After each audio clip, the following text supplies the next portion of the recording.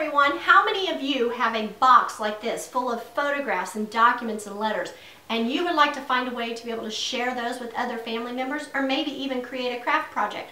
Well, in today's how-to video, I'm going to show you how easy it is to use the FlipPal scanner. So stick around.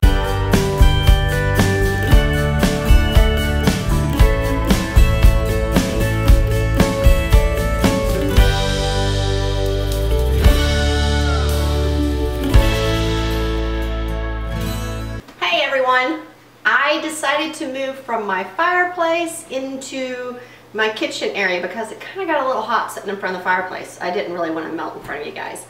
So I want to continue talking about the FlipPal mobile scanner and the fun that I have using it. I want to share that with you guys so you guys can see everything that you can do with the FlipPal mobile scanner. It is like mobile. I take it with me wherever I go, so scanning items on the go. How to scan on the go. There we go. So let's get started. Here is the box of photographs that my mom sent me. And I'm going to show you how easy it is to scan these photographs using the FlipPal mobile scanner. So let's get started. I will turn on the switch, which is located on the side of the mobile scanner. And you will see, once I flip on that switch, so there's a display window that's lit up here on the front of the mobile scanner, and it displays information such as the date and the time. And what's really neat is I'm going to show you what else it displays here in just a second. So it has an SD card here on the side. So that way when you're done scanning your documents and photographs, you can put them onto your computer. Now if your computer does not have an SD card port, don't worry. You also get this USB adapter, which has a slot here on the side. You can put your SD card. That comes with everything. Oh, and before I forget, when the video ends, you can click down below to go to the FlipPal mobile scanner website to learn more about the scanner, to get more information on it. My whole purpose right now is I want to show you guys how much fun I have using the FlipPal mobile scanner and how easy it is to use and the different things you can do with it. So let's go on ahead and get started and have some fun. So I'm going to show you, this is the little cover on the top, and then you have your scanning bed here, okay? So don't worry, you'll get to see some close-up shots of this also, I promise. Let's go on ahead and pick a picture. There's so many to pick from. Gosh, if you guys are like me, you have so many things like this that you would like to be able to scan and put in there. Let's see. Here we go. This one appears to be my mother and her brother. So what we're going to do, I'm going to take the picture and lay it face down on the mobile scanner. Close the lid and press the green button on the side. You're going to hear a humming sound. That sound is telling you that's the scanner bar going through and scanning the photograph that you placed on the scanner. Remember I told you about that display window that's lit up? Here's the picture that was being scanned that I have on my scanner. So it lets you know that the picture's been scanned and it's completed. That is so cool. Okay? So then just flip the top and this picture's done.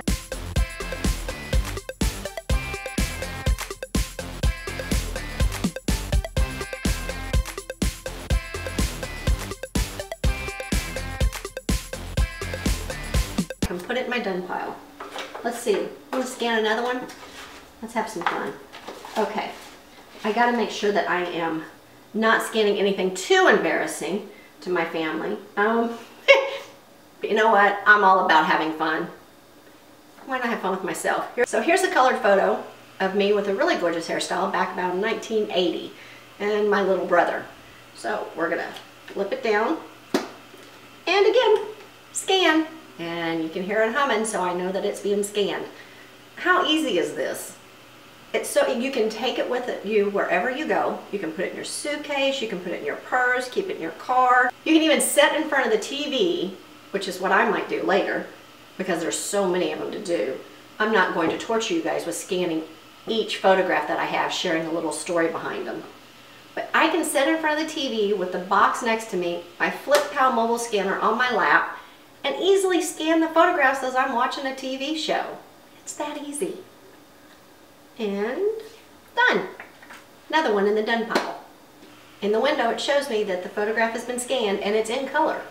Now that I've shown you how easy it is to scan some of these photographs, let me move on to something a little different to scan. Maybe something a little bit larger, or maybe something with a little bit more detail. As a genealogist and family researcher, one of the things that I like to do for my family, especially when it comes time to the holidays or when I'm putting together a packet or a small book for a family reunion, is to include not only these pictures, but also to include other things like letters and maybe some documents and maybe some heirlooms that we have in the house that I want to share with everybody else. So I scan those, I put them on my computer, and I print those out. I'm going to show you how easy it is to do that. Now, this one is not my family, but this is in a collection that I have. This is a Western Union document. So I'm going to show you how easy it is to scan this Western Union document, okay?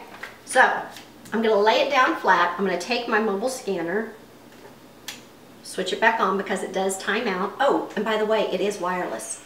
It's run by battery, so you don't have to worry about a plug-in if you take it with you to a library to go scan. Or if you're at a scrapbooking event, you can sit at the table. How cool would that be? You're sitting at the table, everybody else is doing their photographs, and you start popping some of those photographs out and start scanning those photographs that you have and putting them on your computer that's sitting there.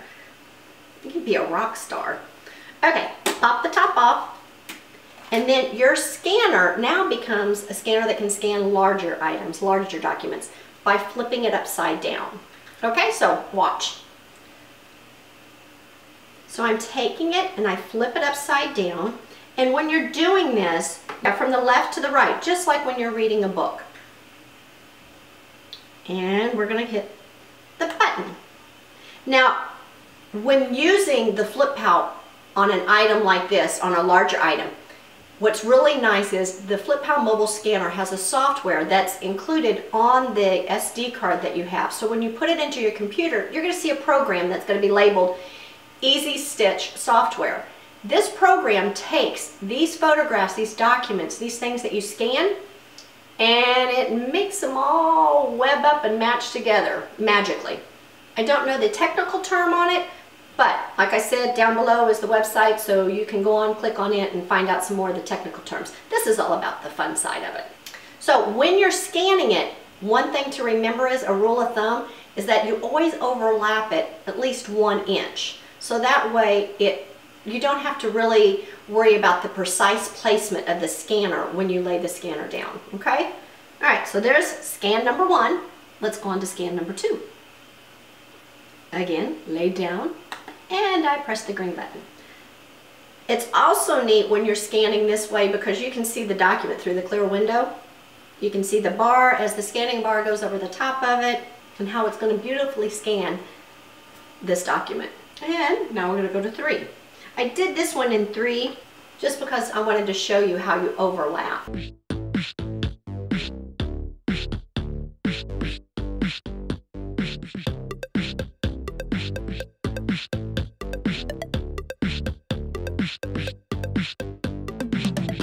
Now we're going to move on to something larger. This is another item that I have in my collection. And this one, for those of you who are watching who are archivists and collectors, this will probably throw you for a loop. Sorry. This is something that I found in the trash can.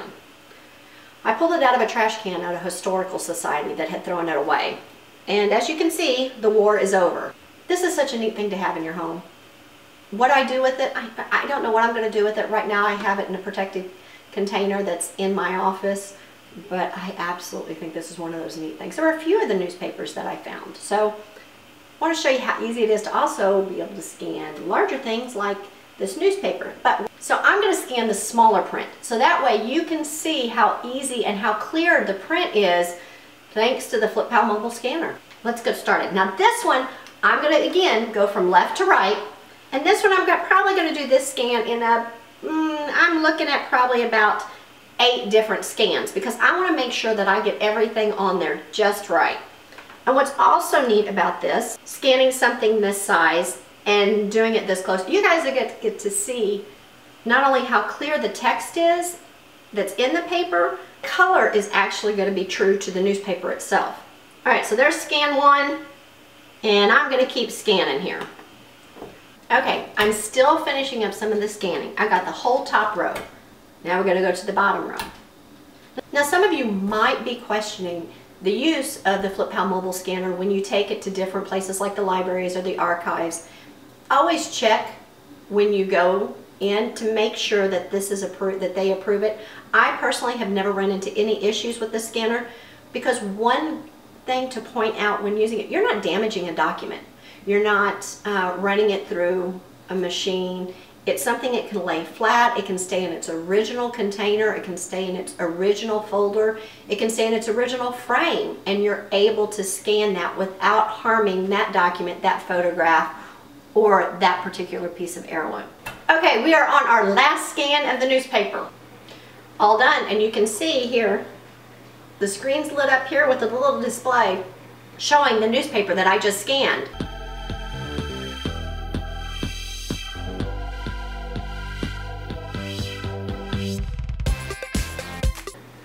What a wonderful tool to have. Mobile, easy to carry, lightweight, and cordless. Okay, now I've opened up the Easy Stitch tab, and you can see the different things that I scanned, different documents and things. Okay, I'm going to show you how easy it is to stitch using the Easy Stitch program that is with the FlipPal. I'm going to show you how easy it is to stitch some of the documents and different things that I scanned. So let's start with the Western Union. Click on all three of those, because remember it was 3 that I scanned, and simply click. Now this is where the magic happens. The image stitching is in process. Voila! It took 3 separate scans and stitched it together perfectly.